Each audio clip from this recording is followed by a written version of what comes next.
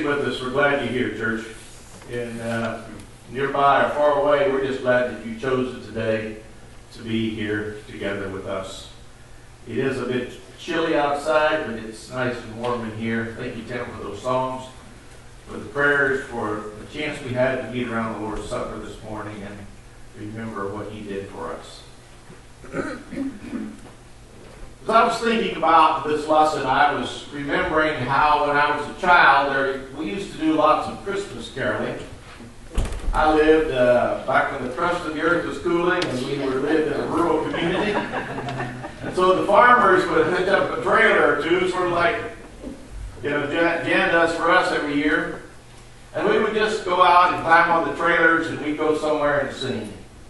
I was in Texas about 2007, New Year's Day, and my son's, and he said, Dad, we're going to go over to a town nearby and we're going to sing Christmas carols. Do you want to go? I said, sure.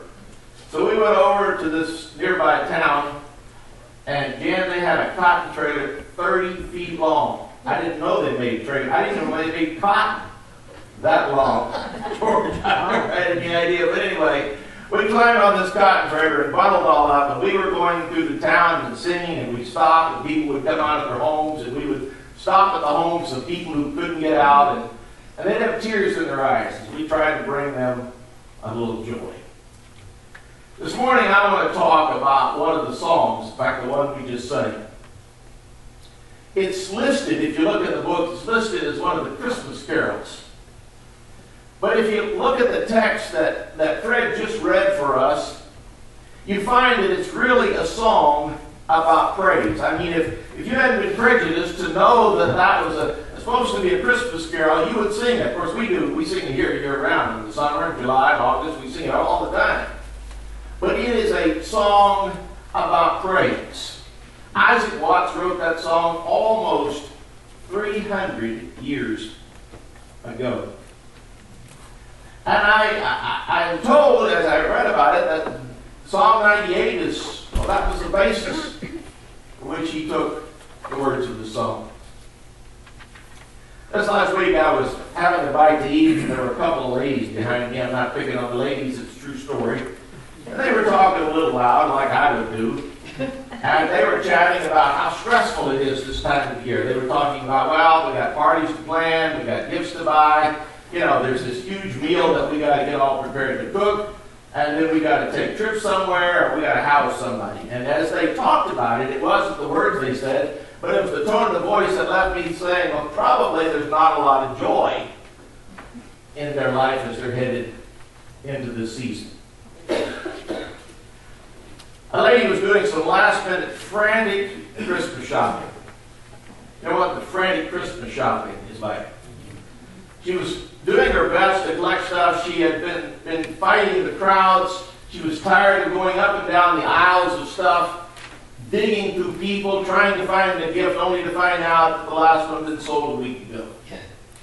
She finally works her way over to an elevator. She's got all of these bulky packages, and when they open the elevator, you can imagine what the people do. I mean, she's just this bulky package herself. So she opens the door and they get in, and so they close the door. The lady says, whoever's responsible for this Christmas thing should be arrested, strung up, and shot. Well, he made any sound, except finally there was a little single voice in the back of the elevator said, don't worry, they already crucified him. We don't know. We absolutely don't know when Jesus was born. If you do a little bit of reading in the Bible, you probably get the idea it's not December. It really doesn't matter to me when Jesus was born, because there's two things that I'm excited to remember this morning about Jesus. Number one, God sent His Son to be born as a baby. Now, I've thought about this many times. If I was going to bring a Savior into the world, and you don't want to know my plan because it stinks, but I wouldn't have done this. He sent His Son to be born as a baby. The Philippian letter we read a few weeks ago said He emptied Himself and He became a man. He becomes flesh. He is born as helpless as any baby is born in our world. And it tells me of the meticulous detail that God goes to as He wants us to understand that He identifies, that we can identify with Him through Christ, or He can identify with Christ, with us through Christ. The second thing is that the birth of Christ is still being celebrated. A lot of pushback in our world today. Some of it asks people who don't have any values or any morals and they don't care. But I'm excited that after 2,000 years of Satan doing his very best to try to eradicate any memory of Jesus, we are still celebrating the birth of God's Son. Amen.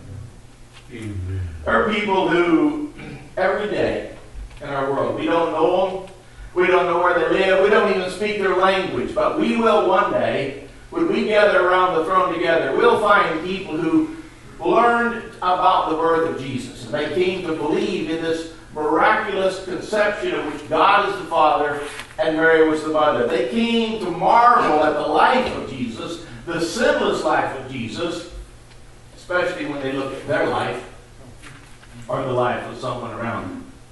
And then they're going to learn about the death and the burial. They're going to be thrilled at the idea of a resurrection. And there are people who become part of the body of Christ every day. But listen to me, none of that would happen without the birth of this baby, this Son of God. I don't think it would matter when you celebrate the birthday of Jesus. He was born. It wouldn't matter whether you celebrated in June or September or March or whenever you chose to celebrate it. There are people who would just celebrate the holiday. They'll ignore the Christ. Christ is not on their list. Christ is not part of their way of thinking. They're happy to do the holiday business, but don't get me involved in this Jesus business. Our world is desperate for joy. They asked the entertainer, Madonna, "Are you a happy person?" And she replied, "I am a tormented person. I'm wrestling with a lot of demons. I want to be happy." Do you want to understand? I have moments of happiness.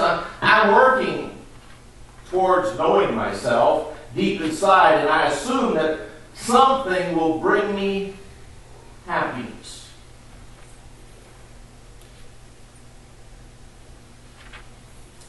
Everybody in our world is looking for happiness. It's usually the way it's phrased. In fact, until I studied this lesson, I really hadn't thought about happiness versus joy. But we are looking for someone or something to make us happy. We work hard to buy things. This isn't a knock on working hard or buying things. We do that. We look for happiness in some of the ways: entertainment, hobbies, sports, and a host of addictions. We're involved in the addictions either because we think it will make us happy or to escape something. And we think, well, if I can escape it, I can be happy. Or like Madonna, we look deep down inside, looking as though if we look inside deep enough, we could find that elusive thing called happiness. You know, if happiness is the primary goal, if you and I were to read in Scripture that is the primary goal, we would be surprised to find that the Bible really has very little to say about happiness. Happiness is only used about 30 times. It's a little Greek word, and sometimes it's not even translated happy. They'll translate it something else. But I was surprised as I went through less than 30 times the whole Bible. Joy, on the other hand, is referred to about 300 times. And I kept thinking, well, what's the difference? And so I go looking at the word. Joy is used in the Scripture, and it talks about a much deeper, the only way I know to describe it, a deeper level of happiness. The basic difference between the two is happiness has to do with what's happening right now. It is the current idea. Happiness depends on circumstances. I give you an illustration. I had some things planned for Tuesday night this week, but the trash man couldn't find my trash.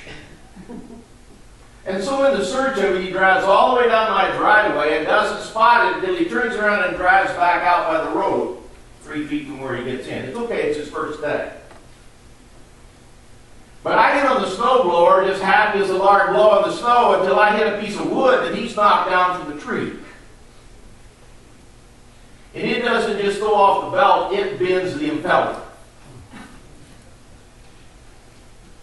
The circumstances of the moment did not make me happy. In fact, I had to cry, help, help, to a lot of brothers to figure out what to do. Now I know, by the way, if your snowblower gets a log, call me. But happiness depends on circumstances. Joy, on the other hand, does not depend on what's happening now. Joy is an inner sense of well-being that rises above circumstances. And it does so because I have a sense of well-being because of my relationship with Jesus Christ. Happiness may be temporal, may be temporary. But joy is something that is rooted in Christ. I didn't get that out of these two words until just this last week. In the first stanza of the song, there is joy when the king is received into the heart. Joy to the world. The Lord is come. Let earth receive her king. Let every heart preparing room. Heaven and nature sing. Historically, we know that not everyone was happy at the birth of Jesus. All you have to do is read in the beginning and you find that when the 3 magi came from the east and began to tell Herod, hey, there's a new baby in town.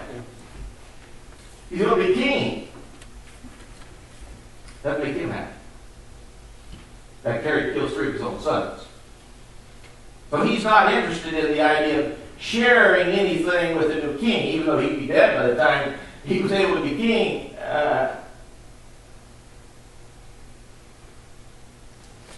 Why would someone today reject Jesus as king? I think it's the same reason that some rejected Jesus as king the time when he was on the earth. Got some suggestions for you. Number 1, Jesus gets in the way of personal plans.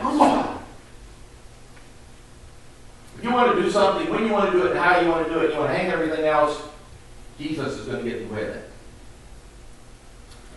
Or he's a threat to an individual kind of freedom. You know, as a nation, we pride ourselves in being free. We're grateful for the freedom we have that our forefathers gave us. But I wonder if our forefathers would have died for the kind of freedom the way we use it today.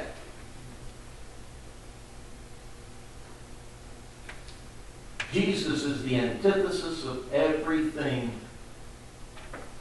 for which people stand who don't want anything to do with him, because he, Jesus, serves as a reminder of them that their life is headed in the wrong direction.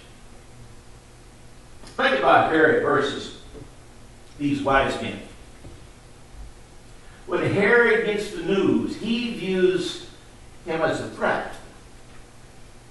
When the Magi, the wise men from the west, east come, and they view him as a gift. They go to this baby, this little baby, and they pay him homage. The scripture says they came to worship him. I don't know all about it. I don't know how much they recognized. But the difference, I suggest to you, has to do with attitude.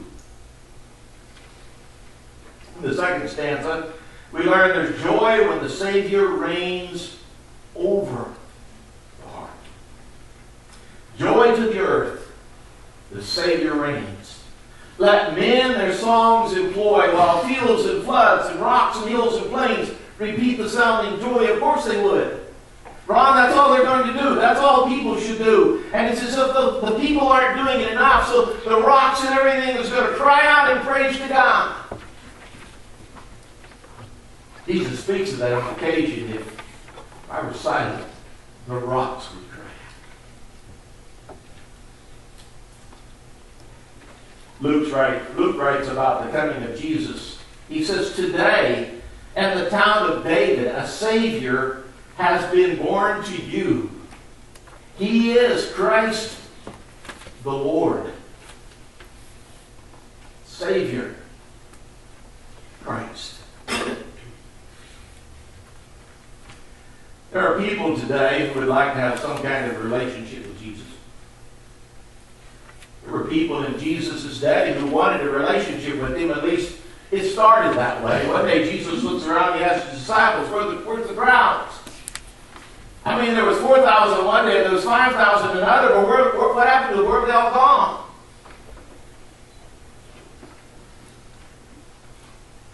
People today would like some kind of a relationship with Jesus. They would like to have him as a Savior. When you talk about going to heaven, or you go to someone in the hospital that dies, it's always, well, he's gone to heaven. Everyone wants him as a Savior, but not everyone wants him as Lord. And if he can't be Lord of your life, he won't be the Savior of your soul. Born today, a Savior who is Christ the Lord. In the third stanza, we learn there's joy when the sinner stops letting sin reign in his or her life. No more let sins and sorrows grow, nor thorns infest the ground. He comes to make his blessings flow far as the curse is found. This phrase, far as the curse is found, in the baby whose birth we celebrate. You choose when you want to celebrate. But you need to celebrate the birth of God's Son. We gaze on the face of our champion in a struggle that could not be won without him. He is our champion. If you and I, in time, could transport ourselves back to the manger, and there we are with Mary and Joseph and Jesus. And we watch Mary as any mother holds her newborn son in adoration and excitement and joy. But you see, you and I know that in just a few short years, he will literally be beaten within an inch of his life.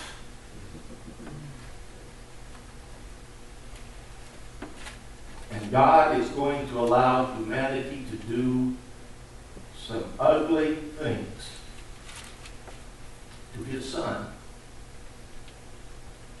for us. Between his birth, between his glory, there's the cross. But I want to be joyful about all of his life. I want to be joyful about the birth of God's Son. The Father of heaven and earth, listen closely to this, did not hesitate to allow his only Son to become the Son of Mary in order to make his blessings flow as far as the curse is found. And that's everywhere. There is no place that sin does not affect man. And God so loved the world that he said, I'm going to give my Son. And he and the Godhead agreed to this. They planned it before the time began.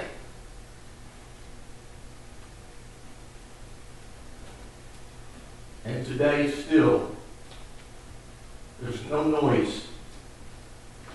There's no trumpet call. Still today, God's blessings flow as far as the curse is found throughout the world. You know, Satan promised Adam and Eve that eating, it's going to make you sharp. You're going to finally reach the epitome, but you got to eat this thing. But after they ate, they found really wasn't what they should have done. They ran into something called sin. The scriptures tell us that there is joy in heaven over one sinner that repents. Sometimes we need to do that. Sometimes we may need to do it to each other. We may need to do it to part of our family. We may need to do it before God. Don't let the word repent put you off. The little Greek word for repent simply means to change your mind. To have a different way of thinking. It's like me looking at my life and examining it, and then looking at what God wants for my life and examining it and going, wow, I don't want this anymore. I want that. I need to repent of this stuff. I want to deal with the Son of God. Bret Hart wrote a story about the Wild West. He called it The Luck of Roaring Camp. It's written about a mining town, California. Bunch of miners, whole bunch of men in town, and only one Cherokee Indian. He tells the story, as he tells it, that she makes a living the only way she can, and she winds up pregnant. And as she delivers the child, she dies. Here's the child in the midst of a mining camp. You can imagine the kind of people that are there. And so, in the story, they take the little girl and they wrap her in some old rags. Not dirty rags, but they're old rags. And they put her in a box. And someone notices that it doesn't really seem right. So, one guy rides 80 miles and he buys a rosewood cradle. He comes back and they take the old rags and they put her in the rosewood cradle. And another guy notices that something's not right. So he rides and he purchases some silky, lacy blankets. And he comes back and now they wrap the little girl in all these nice little blankets and the really frilly looking things, and they put her in the rosewood cradle.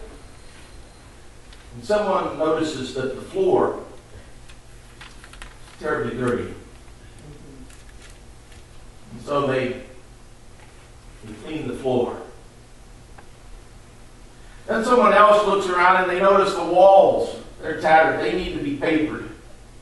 The ceiling, it needs some kind of paint put on it, and the windows are dirty. In 2 days, they notice that they're going to have to give up some things because babies need not to sleep. All the brawling and busting beer bottles over each other's heads and the things that they do with a loud noise, that's got to stop because babies need sleep.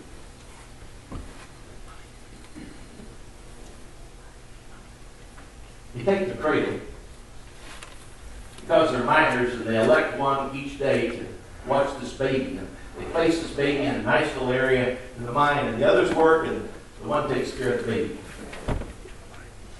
Then one day they notice how ugly it is at the entrance of the mine, and they said, we're going to plant some flowers here at the entrance of the mine, and it'll look a lot better. Well, it's only a story. But in the story, the baby changed everything in the lives of these people. I'm wondering, has the baby of Bethlehem changed your life?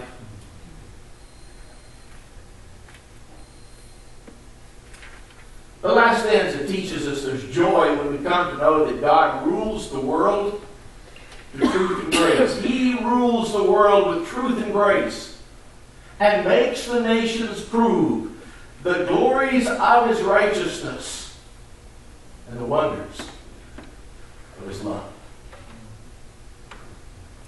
The last verse, I think, explains the kind of joy that Jesus would like for us to experience. Those of us in Christ experience that joy, but He would like those in the world, for as the curse is found, His blessings still flow. And He'd like for them to experience it, but they're blind people. Blind people can't go very far, very fast. They're always groping around looking for something. That's the condition of the world, because the God of this age has blinded the mind of unbelievers, so they cannot see the light of the gospel of the glory of Christ, who is the image of God. For we do not preach ourselves, but Jesus Christ as Lord.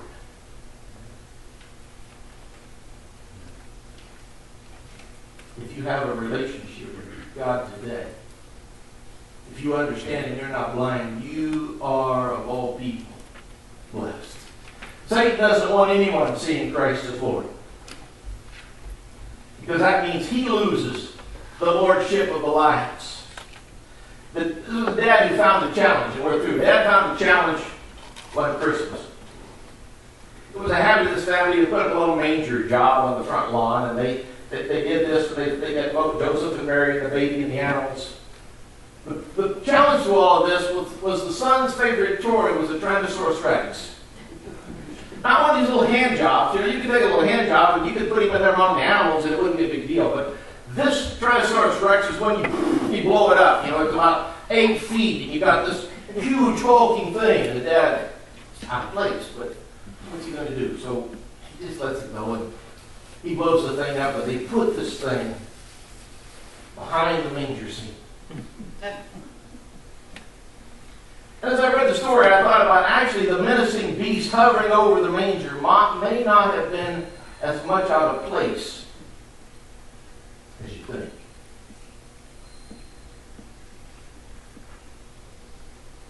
Because here you have this huge hulk, as it is, looking over. First thing I thought of, that would be Satan. He would be trying to destroy anything that's good. The days of the Garden of Eden, Eve was tempted by Satan, Adam was tempted by Eve. Satan was trying to prevent the birth of the Son of God. There was a struggle in all kinds of children throughout all of history. We're aware of 2, but there's more. There's one at the time of Moses and one at the time of Jesus. Satan thinks if I can just get rid of this child. Satan doesn't get it. He's trying to get rid of the Son of God. You don't get rid of the Son of God. The Son of God has a purpose and a plan. He's going to be born as a baby. And that's going to be really, really important. What kind of baby is he? He's a baby that's destined for the cross. He grows up understanding.